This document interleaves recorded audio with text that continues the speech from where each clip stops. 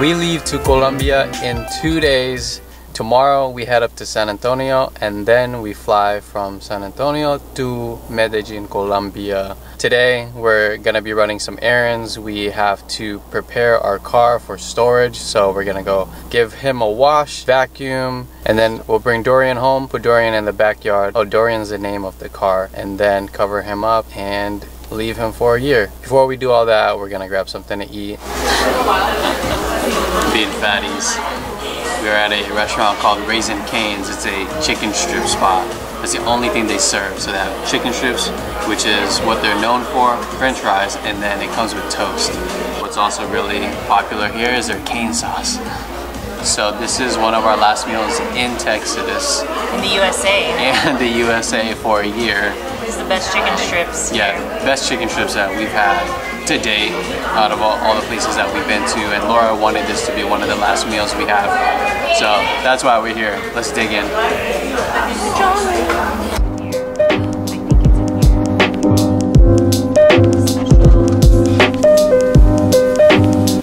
We are home now. Ran some errands, went to get the car wash, vacuumed it. We didn't just get a regular car wash, we got a car wash with the wax. Apparently the wax is supposed to help protect the car while it is sitting idle for a long period of time. Now Laura is organizing our clothes so we can put it into organizers, and then our suitcase. We'll show you the packing segment and how we pack for long-term travel now.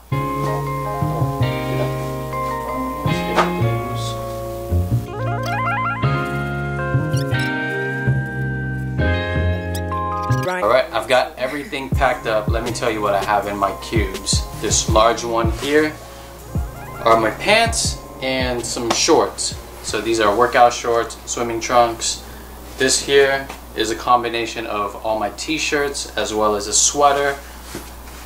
This cube has a few more shirts and another sweater, some of the thicker ones, more dense ones.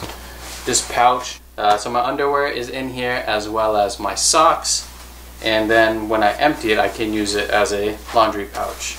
And then we both got 2 travel size towels. These are microfiber and they fit compact into these bags. So it was designed to travel with here. These are actually really big. They're really long. Yeah, they're like this long. They're like what you would use for yoga. Yeah, but it packs up very thin. And there's 2 towels in here. There's a bath towel and a hand towel. So we haven't used this yet. We washed them, of course, and you know, we're excited to travel with these. It'll be easier for us than taking regular ones. This here is enough to last me maybe a week to a week and a half. I often make a couple of outfit changes depending on whether or not I go to the gym. So I wear regular clothes and then gym clothes and then have to swap out. Let's put it in a suitcase. Alright, I'm gonna put the heavy stuff towards the bottom.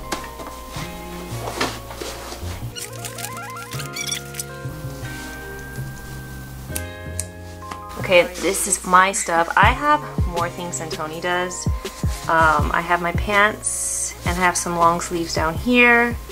I have a couple of sweaters and some more pants and a couple of dresses under here. And then in here I have all of like my nicer tops, my t-shirts, and also have workout clothing. And here are my going out tops. They're all small, so they fit in a bag like this. And here I have my socks, and I have my bathing suits underneath this top here. And here are my sports bras and my undies. So now that I have my clothes in the suitcase, I'm going to pack the other side with our other travel items. The first thing that I'm going to put in there is a travel-friendly yoga mat that our friend got us for Christmas. It's really cool because it folds up. Yeah. And it has like this nice little pattern on it. Yeah. It has the mandala. I like it because I like the color and the print, and you don't have to roll it. I love how you could just fold it. Drop it in here. The next item, these are workout bands.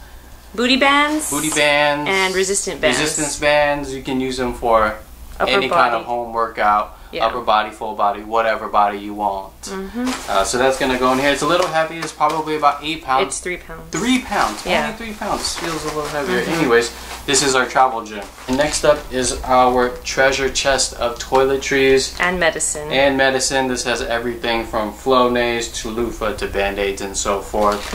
So that's gonna go in here. Yep. And then I like to put my shoes on the other side. I don't like it to touch my clothes. And so in bags. that's gonna go in here, and it's in a bag. I don't have a like cloth shoe bag, so any kind of bag will do, grocery bag, whatever you have.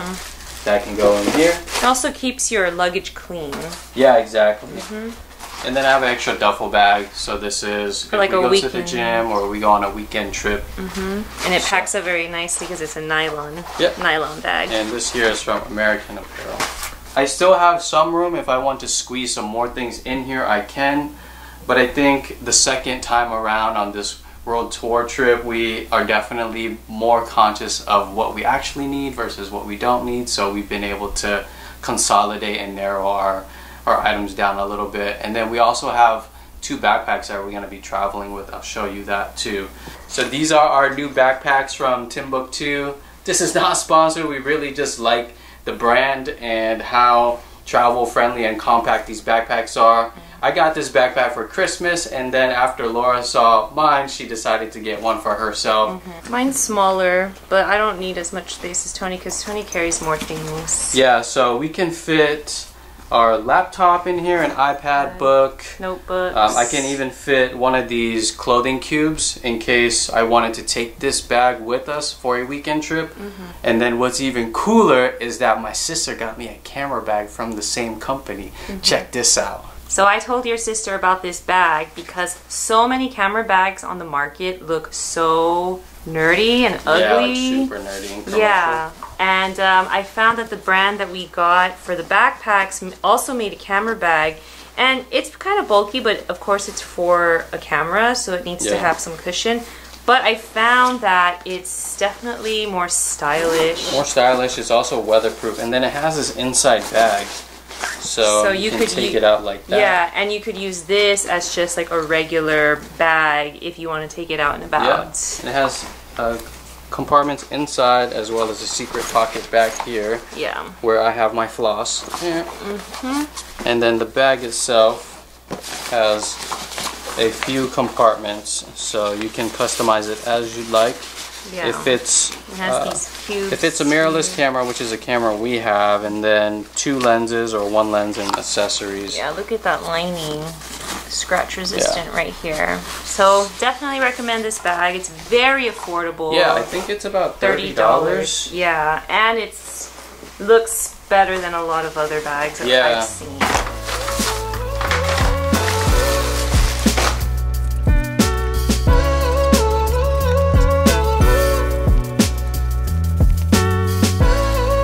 The right side of Laura's suitcase is now organized. We got her shoes stacked in a manner that allows us to have more space.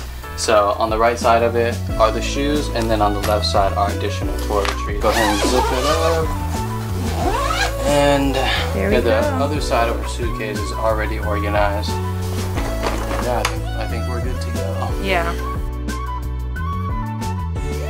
Hello, we are in San Antonio. We just checked into our hotel room.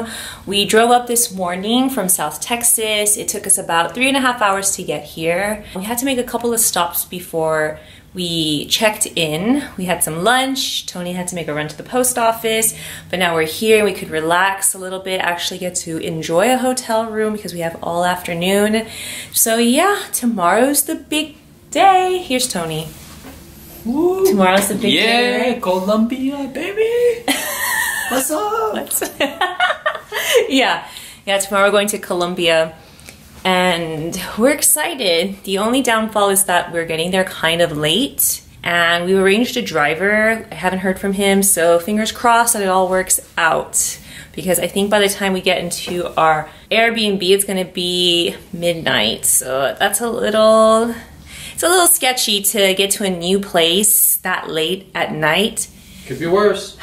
It could be worse. We have some late night horror stories of airport situations. Anyways, we're excited.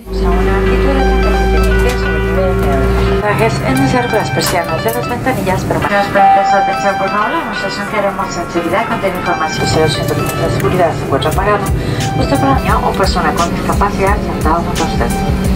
En caso de que se meta sentido para por favor, abrochen a su cinturón de seguridad. Hey guys, we're in Mexico City Airport right now. We're currently waiting to board our next flight. We had about 3.5 hours to kill in between, so we had some lunch, and now we're enjoying some beer at a little cafe. We just found out our gate number, which took a long time for it to update, so we were just kind of aimlessly walking around for a while. I guess this is what they do to like encourage you to spend more money. But we're about to board in about 20 minutes, and then we'll be in Medellin around 10:30.